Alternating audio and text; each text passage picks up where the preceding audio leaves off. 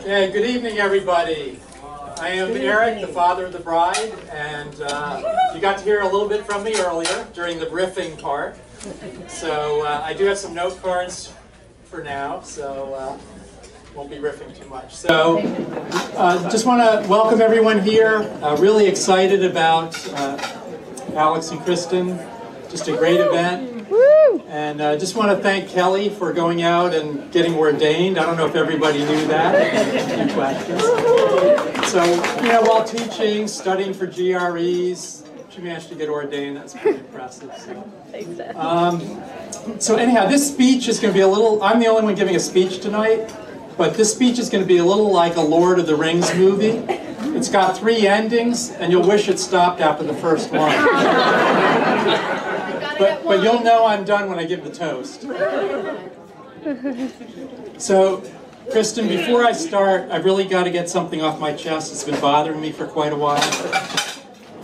I did, in fact, steal the cookies from the cookie jar. There we go. And you got blamed? Daddy let the cookies out the cookie jar. Who, me? Yes, you. Not me. That's me. Kristen. Not me, that's you. Daddy stole the cookies from Mommy. From the cookies. So you can see Kristen really was a lot of fun to have around as a kid. And in 2011, Kristen went to Rome to study fashion merchandising. She was there for 4 months. And Joy and I decided we were going to go over and visit her. But I went over about a week ahead of time. So as it turned out, Kelly was already there. And I called them up because my plane was going to be a couple of hours late. So I said, get on the train, you and Kelly, you go to Florence, and I'll meet you there. Well, so my plane's late. I take the train from Rome to Florence, and I'm standing there in the Florence train station. I didn't have a cell phone. Neither of the girls had a cell phone. About a half an hour later, I'm calling back to Rome, talking to Kristen's roommate.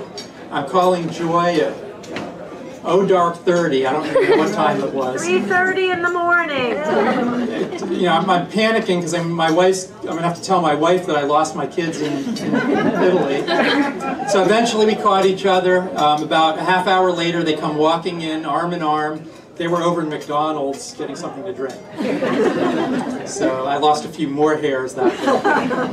So Kelly then left, and Kristen went back to school, and I picked her up about 8 o'clock after one of her classes in Rome. And we took the train down to Naples. So right around then it was about 9 o'clock, and we were going to Pompeii for that night. So we're on the train, and we're supposed to go up to the northern part of Pompeii. But because it was so late, they stopped running that train. So we were going to end up going to the southern part of town, which we did. So we get off the train, and people on the train told us, just take a taxi when you get into Pompeii. Well, the 2 days that we were in Pompeii, we never saw a taxi. I don't think there are taxis in Pompeii. So we walk into town, and we walk into the first shop that we see, and there's this guy there named Pepe, short for Giuseppe. So he says, no, you're at the wrong end of town. Hop into my car, I'll take you to the right end of town. Well, Kristen was shaking. She was so scared. She's like, we're going to die here in Pompeii. But as we walked around his car, I could see there was a car seat in the back seat, and I knew that we'd be fine because he was probably a father. Also, he was shorter than me, so I knew I could take him. So we had a great time in Pompeii, had a great meal, and then we went down, took the train the next day to Sorrento. And in the 4 months Kristen was in Italy, she had never done a cooking class, and that was on her bucket list, was to take a cooking class. So we check into the hotel in Sorrento. Within 15 minutes, we're standing in a cooking class in aprons, and we just had a great time. We ended up, for dinner, we ate the food that we cooked in the cooking class. So it was just a great time. So Kristen, growing up, her bedroom, one of the many places that we lived in, we had a 3-story townhouse rental, and Kristen's room was smaller than Harry Potter's cupboard under the stairs at the Dursleys. So the way that second floor worked is you would walk up the steps, go through our bedroom, then through to the bathroom, then Kristen's room. So every night, Alex would come over. Kristen, who goes to sleep rather early, would get tucked in, so Alex would tuck her in. And there's a whole little tuck-in routine. You got to get those blankets right underneath. So then Alex then would have to go through the bathroom, through our room, and by then we're asleep, sort of, waiting for him to leave. And then he would go downstairs. And it was that time we knew that Alex was husband material. But you see, Kristen, 8 years earlier, knew that he was husband material. We recently found a diary page of Kristen's from 2008. And she rated Alex on a series of attributes. And I'm going to share this with you now. Kristen has approved of this message. The date you met, 10th grade or 11th. Name, Alex Kostrubiak, spelled correctly. Age, 19 almost. Birthday, October 11th. Address, phone, and email are blank. Where you saw him first, Spanish. Any girlfriends? Me. Is she competition? No. I don't know where these lists come from. His hobbies: hockey, rock band, and my all-time favorite hobby, sitting. Way to go, Alex. Okay, this is this I can't believe. Okay, the Strubiak family, listen to this. His hobbies. No, sorry, favorite sports, blank. We all know his favorite sport is? Hockey! Ice hockey. Ice hockey. Most likely to be when he grows up is blank. What do you love about him, blank? Nothing at all. So the next section is kind of a checklist with a 1 to 5 scale. 5 is excellent. Okay, so 5 is the best. 4 is good. Looks. So for looks, he got a 5. Now that's pretty darn good because Ashton Kutcher only got a 4. Secret crush. Okay, not secret anymore. Body, 5. Intelligence, sense of humor, talent, personality, and popularity, all 5s. Okay, now don't get too excited, Alex, because fashion, you got a 4. Had you gone to Philadelphia University, you would have gotten a 5. Got 5 for sports fan, dollars and cents. You got a 5 for having a car. Now that may have pulled up some of the other rankings. Attraction, 5. Dating skills, 5. Now this is the one where he really fell down. Phone conversations, he only got a 3, which is fair. Alex, I feel your pain. Appearance, politeness, Prince material. Now I don't know if that's the artist formerly known as. Yeah, it's a pretty old test, so it could have been. Intensity was a 5. Now this one's pretty good. Understands me. He got a 5. Now I have to tell you, that is really good because Joy only gave me a 2 on that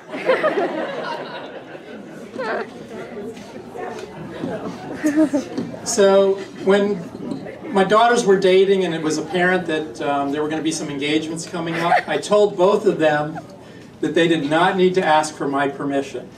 All they needed was an insurance policy.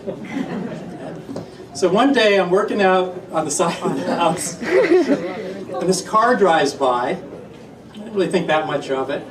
All of a sudden I noticed the same car coming back the other direction.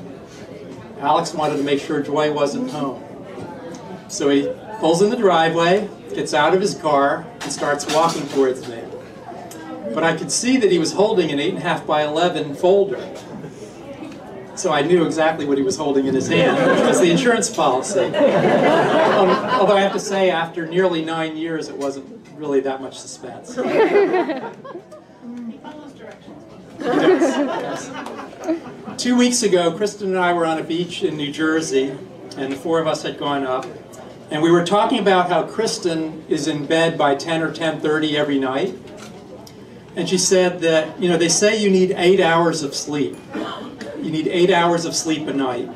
Imagine how great I'm going to look when I'm old. Thank you, Kristen, for laughing at that. So, in addition to those words of wisdom, which is getting the 8 hours of sleep, I have 3 more words for you. I'm not laughing. If you don't behave, Mom, you're going to get another timeout. Bartender, Ramasani. Number 1, life isn't all peaches and cream. Sometimes it's wine and cheese. If you or Alex ever need anything, I know a guy. Bart, happy, there's a... And number 3, you're not the other daughter, you're my daughter.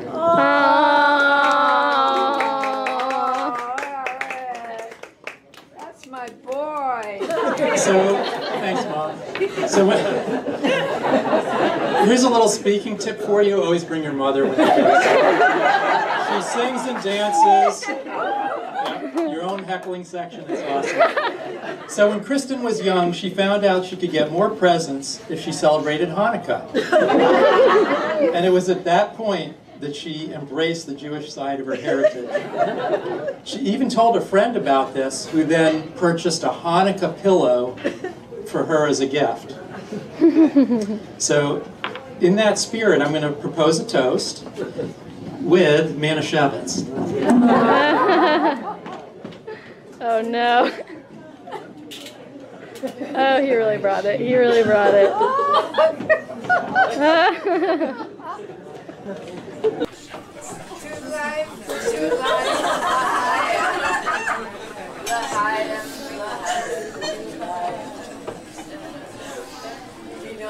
The toast is coming. Ashley, where are you?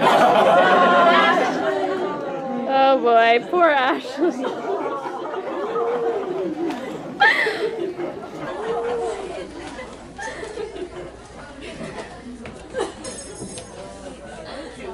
Sorry, the other Jews on my side will get you later. You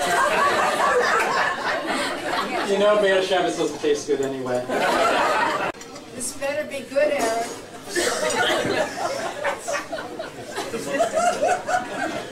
Okay, ready. Billy Crystal, in his book Still Fooling 'Em, wrote about his daughter's wedding.